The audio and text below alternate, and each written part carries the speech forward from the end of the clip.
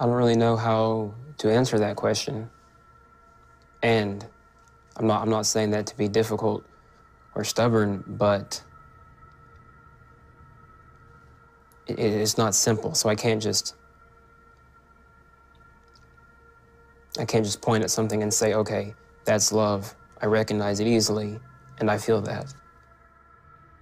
To me, this question is a no-brainer. This hurts. That there is at least one thing he should be able to point at and say, that's love. And that's the fact that I'm still here and have supported him throughout this process. Because my feelings for him are very complex, but I can very easily say that's love. As they say, it's like asking a colorblind person to describe the color red. They can't do it. He can't describe love because he can't feel it. He doesn't feel anything. Lack of empathy for their victims is a classic psychopathic trait.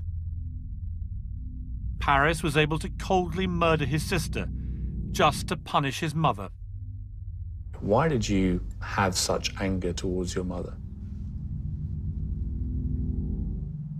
I spent a lot of time feeling alone as a child. A lot of time feeling left out, not only by my peers, but also by my own family. See, every time he says, because I've heard him say that before, that he felt alone or left out, I'm always amazed, like, where did that feeling come from? Because for the longest time, he was my only child. Life revolved around Paris. He was very loved by everybody. I was very present as a mother. How could he have felt that way? Because I remember his childhood completely different. But you had done this specifically in the end. Yes. To cause your mother maximum pain. This has achieved your goal, which was to effectively mean your mother lost both her children at once. One to death, one to incarceration. When you saw her completely grief-stricken and in utter torment, that is what you were hoping to achieve by your actions. So I'm just curious whether the reality of what you hoped to achieve lived up to your expectation or hope. No. At no point did I ever feel like I had accomplished something or that I had achieved a goal. And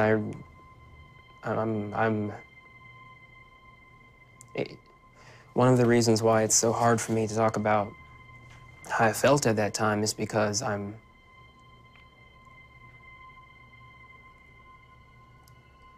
completely estranged from who I was then. And now I can't comprehend how I could ever have thought that killing my sister would solve my problems. It's like we're here talking about a completely different person. It's like you're asking me to try to climb inside someone else's head and peer through his eyes and catalog his thoughts. And I realize we're talking about myself, but it doesn't feel like we are. Is he the purest personification of a psychopath? He evidences many of the traits of really strong psychopaths. If you can kill your little sister in a really horrific way, then literally anybody can be your target.